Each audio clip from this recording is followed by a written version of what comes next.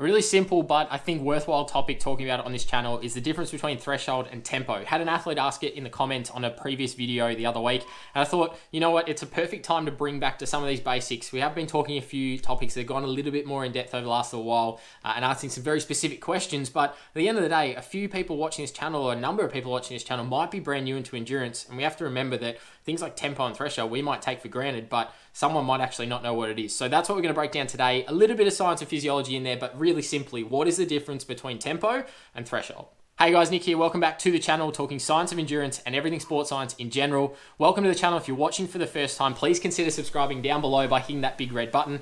Keep supporting the channel. We've got a great community building here, and it's the best way to keep up to date with when we're going to go live and answer your questions, cover some topics on the way, have a bit of a discussion. Been really enjoying that process so far. Great way to get your questions answered on endurance, on sports science, anything to do with the industry in general. Really, it's a free-for-all of ask whatever you like, and we'll work our way through it and try to help each other out along the way. Today's video, as I said in the introduction, is all about threshold versus tempo. What are these fundamental differences? And something we often take for granted is a lot of athletes coming into endurance sport may not actually know the difference between what a threshold and tempo session is. And I actually think a lot of coaches and athletes who've been in the industry for a number of years couldn't actually tell me if I sat them down and asked them what is the difference, what is the actual difference between tempo and threshold. They wouldn't really be able to tell me clearly the difference. They'd kind of say it's all the one.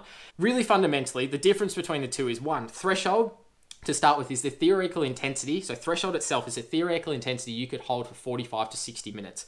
Whether you're a cyclist, whether you're a runner, rower, whatever it may be, 45 to 60 minutes is your threshold.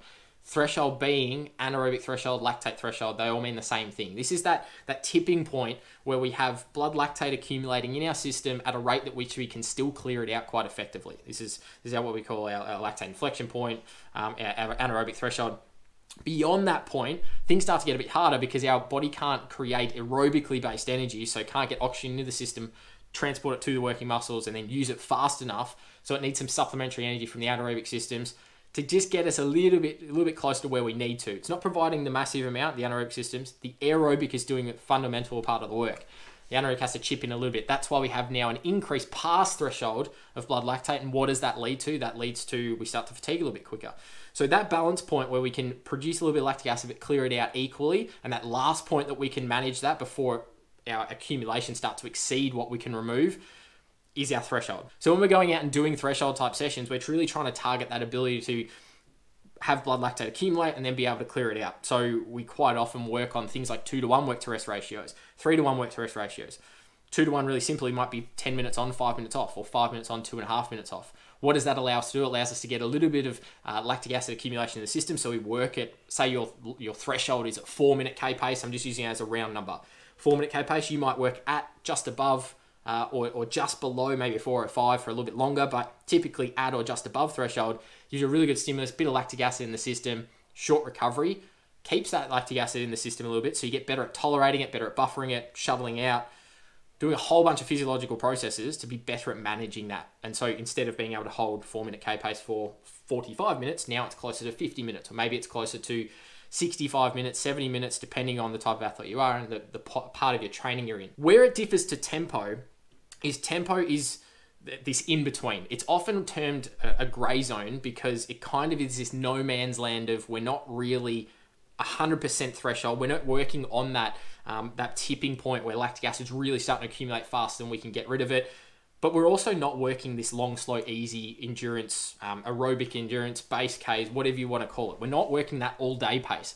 We're now in this awkward in-between where we're producing a little bit of lactic acid. So a typical threshold would be about 4 millimoles of lactate. That's for the most people. Some people are going to be a little bit higher up at 6. I've seen as low as sort of 3.5 as well. Let's work off the average of most people are at 4 millimoles of blood lactate at their threshold.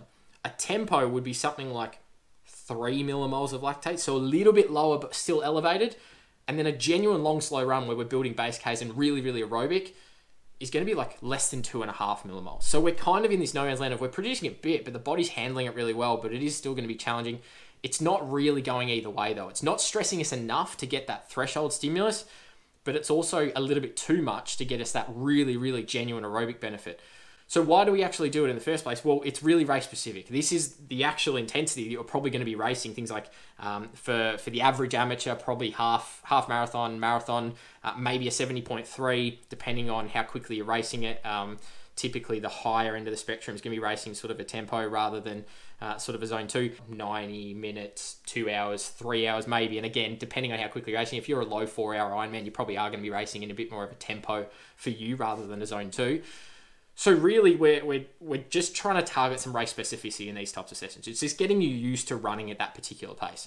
And when I used the example before of 4-minute K pace being a threshold, if you want to go out and run a half marathon at 4:15 pace, that would be like going out and or 4:20 pace. That would be like going out and doing tempo work to just practice running at that pace. But the downside is, because we're not really doing anything, we're not stressing the body hard enough to change our threshold, and we're not working easy enough to work on our aerobic qualities in terms of developing our usage of oxygen, the pathway of oxygen through the system, because it's kind of this weird blend of both. It's somewhere in the middle. It's only really good for that specificity. So I wouldn't be doing lots of it. And that's one common mistake I see a lot of athletes make, and a lot of programs have, is that every week they have some sort of tempo, which is, from my perspective, it isn't really doing much, because we're sitting in this middle period kind of. I would much rather you go and do really easy, or you go and do some sort of interval-based work and have a really quality session. Either way, maybe if you're particularly targeting a specific event, half marathon, etc., go and do a handful of sessions in the last 4-6 weeks just for some very specific preparation. That's perfectly okay. I'm not saying it doesn't have a time and place at all. But when we do it week in, week out for 12 months, it's just this unnecessary fatigue that we're not working easy enough to get aerobic adaptation. We're not working hard enough to get a threshold adaptation. I would rather just spend my time either side of that and go deliberately easy or deliberately hard, or even go harder again and target VO2 max, to then get a much better response and a better performance outcome overall. So if that clears up in terms of the difference between threshold and tempo, I'm going to keep it quite simple there and leave it there, because really that's all it needs to be. It's just the clear difference, and that's why I kind of merge them into the same training zone when I work with athletes. It's because we kind of getting similar response across the board, but it's also the type of thing I don't do a lot of it. So when I do, I can make that clear distinction in training of, hey, we were doing lots of threshold work here, we're actually just going to drop it back a bit.